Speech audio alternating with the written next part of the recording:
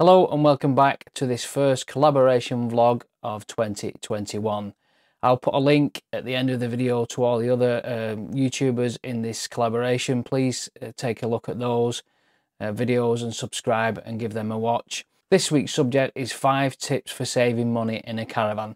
Now I thought I would do this a little bit differently and look at ways that we have over the years learned how to save money while we're caravanning in order to spend more money on trips. My first top tip is for caravan insurance.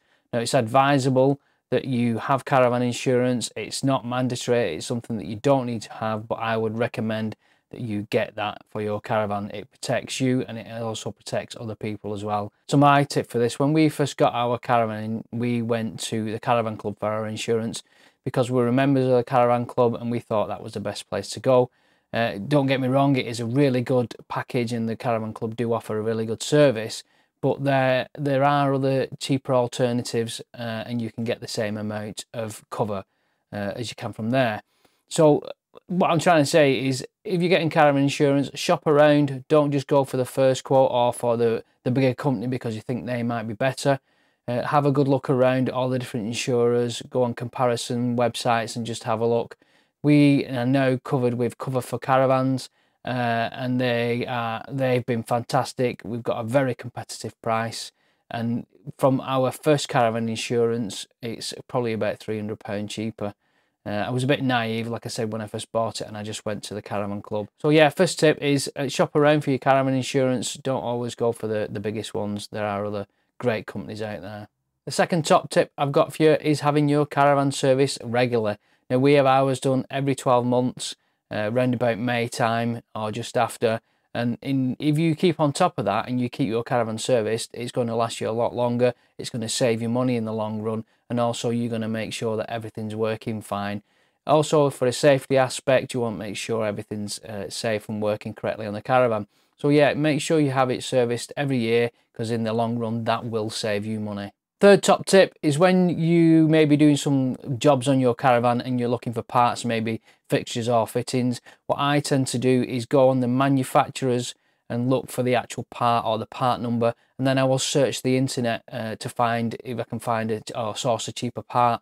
There is Leisure Shop Direct, there's quite a few other small independent caravan dealers that you can get them from, or if you want to go, you can go to KTC Caravans and they do reclaim parts. They basically strip caravans down so you can get, you know, cheaper parts from there.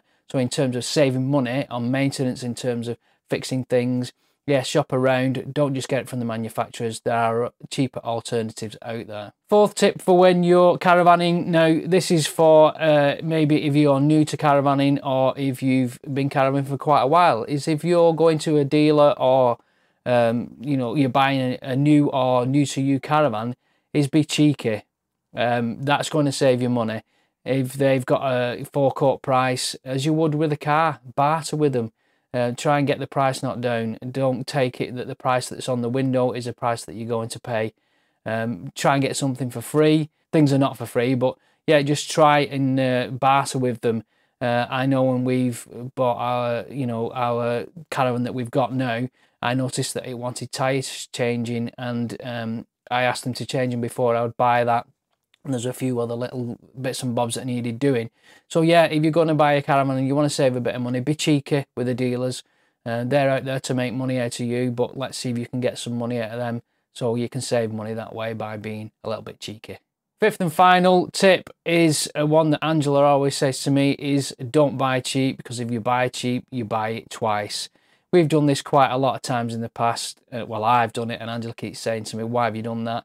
Is if you want something and there is a cheaper alternative, yes, do your research. Sometimes they can be good, the cheaper alternatives, but if it lasts you 6 months and then you're buying it again, you've already paid the full price that you would have done.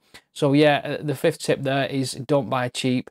Make sure you buy a decent product. So that's it, 5 top tips to help you save money while you're caravanning. Please take time to look at the other videos in this collaboration. I'll put a link down below, and I'll also put a link up at the top at the end for you to click them. Please give them a watch and a subscribe. Thanks for watching. Please hit like and subscribe, and I will see you soon. Take care. Bye bye.